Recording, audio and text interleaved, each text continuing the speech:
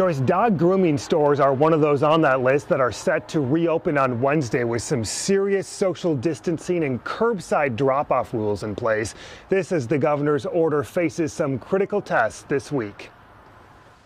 At Community Bark Dog Wash and Groom, owner Mary Kilpatrick shows us how it'll work. You can come in here, you can leave Lager inside the vestibule, and then you'll step out and I'll come back, okay? No interaction with customers, appointments, and payments on phone or online. The past weeks have been horrible. It's very painful as a dog lover, but also as a business owner, to not be able to help people. The changes take effect Wednesday morning and will allow some non-essential businesses to reopen with restrictions.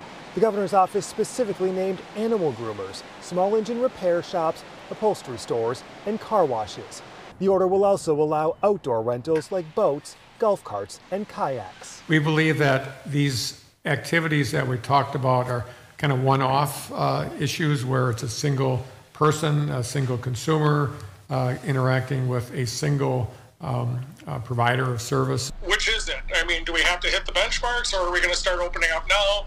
I think that's where people are confused. Some Republicans say the governor is picking winners and losers. Republican leaders are asking the state Supreme Court to block the governor's stay-at-home extension. There's a lot of businesses in the state that feel like they could open safely tomorrow under the guidelines. Now, Matt, you mentioned the request to the state Supreme Court. What is the latest status of that case? So the governor and his team have until tomorrow afternoon to respond. Shortly after that, the court is expected to decide, that is, whether to take the case. In Illinois just today, a judge temporarily blocked that state's stay-at-home extension.